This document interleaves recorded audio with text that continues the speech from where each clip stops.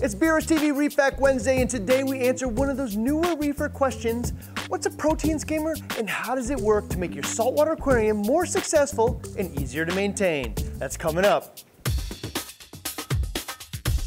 Hey, I'm Ryan with BRStv Reef Facts, where every week we do our best to help you guys enjoy your tanks and find new ways to explore the hobby with quick, straight-to-the-point answers to your questions. Today is all about those initial reef tank equipment questions, today specific to a protein skimmer. I think we all want to know what we're doing and why we're doing it, and I'm going to start by saying this isn't the most popular position in every reefing circle, but I'm going to say right now that a skimmer is not a requirement for success, just an optional but beneficial filter. In that spirit, I can confidently say at the end of the next few minutes, you're going to have a very clear picture of what a skimmer does, how it works, and a very solid vision into the decision of if you want to incorporate a skimmer into your current tank build or add one to an existing setup. We'll get to exactly how a skimmer functions in just a moment, but at the heart of it, a protein skimmer is just a container of air, bubbles, and water that perform a handful of valuable functions in an aquarium. That frothy mix of air and water can actually filter the water and permanently remove broken down uneaten foods, fish waste, suspended particulates, and undesirable color pigments that can yellow the water.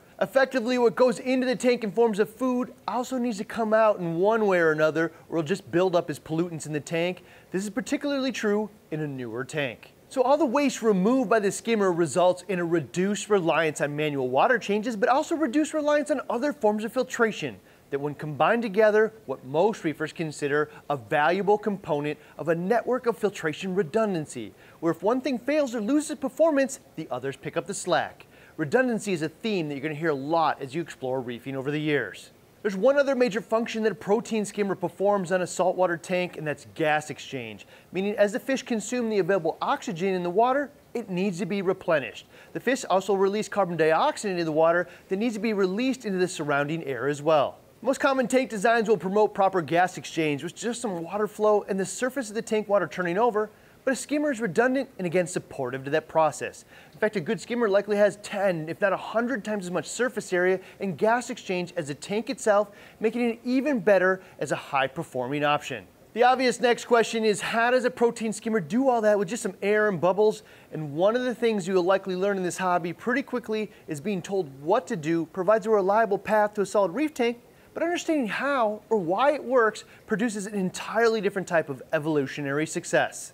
Starting with, how does the skimmer remove excess food and fish waste from the system? Almost all of you have seen this in action at one time in your life or another.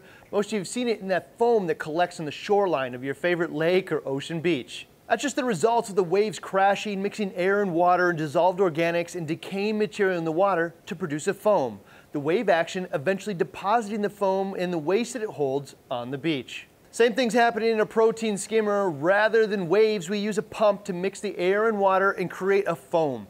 Then rather than collecting it on the beach, we collect it in a cup. When it's full every week or two, we just simply empty it into the drain, effectively removing much of the fish waste and uneaten food from the tank. So why does this work so in some very brief but technical terms? Well, much of the undesirable waste in the tank has an electrical charge, which causes it to be naturally attracted to the surface of the water, in this case, an air bubble. Those pollutants which are attracted to the bubble are called hydrophilic, meaning they're attracted to water. So the waste's natural charge just allows it to form on a bubble, create the desirable foam head, and effectively leave the tank by collecting in our cups. Also note that there are some hydrophobic contaminants which repel water and just shuts foam production down.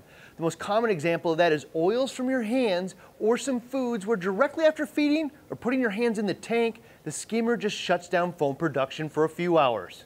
Not much you can do about that, but it is worth noting that the skimmer doesn't remove every pollutant. Just many of them and some contaminants may slow down production. I will say that it's likely that running a good bag or reactor of activated carbon in the tank may absorb some of those oils faster and get the skimmer back to normal quicker. So the big question again is, do you need a skimmer to be successful? And again, the answer is no, but there are a slew of benefits, and most people will end up with a skimmer at some point because of those benefits. We actually put together a pretty cool skimmer playlist with a bunch of videos starting with more direct details on which type of tanks benefit the most from skimmers and which don't need them, because there are tanks like this one, which I'd call awesome, that intentionally do not have one.